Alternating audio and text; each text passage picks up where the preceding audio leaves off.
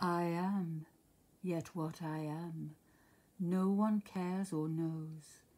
My friends forsake me like a memory lost. I am the self-consumer of my woes.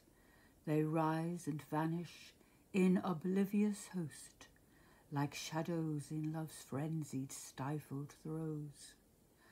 And yet I am, and live like vapours tossed into the nothingness of scorn and noise, into the living sea of waking dreams, where there is neither sense of life or joys, but the vast shipwreck of my life's esteems.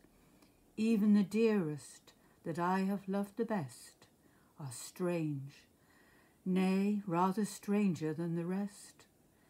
I long for scenes where man hath never trod, a place where woman never smiled nor wept, and there to abide with my Creator God, and sleep as I in childhood sweetly slept, untroubling and untroubled where I lie, the grass below, above the vaulted sky.